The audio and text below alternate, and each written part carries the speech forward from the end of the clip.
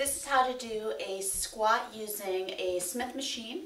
I've got the bar ready with the appropriate amount of weight, and I've got a barbell pad attached to the bar as well, just for some additional comfort.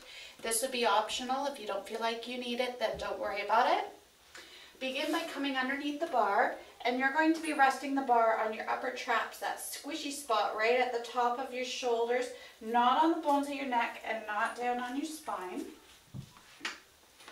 And I'm going to take hold of the bumpers by rotating the bars with my feet slightly forward and just wider than my hip width, and a turn out on my toes. Sit your hips back as if you're going into a chair.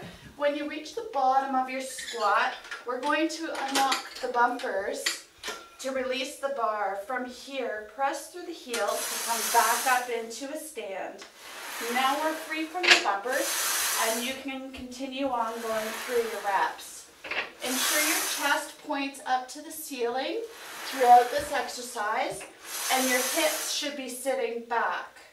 So if you feel like the bar is trying to hinge you forward, check the position of your feet.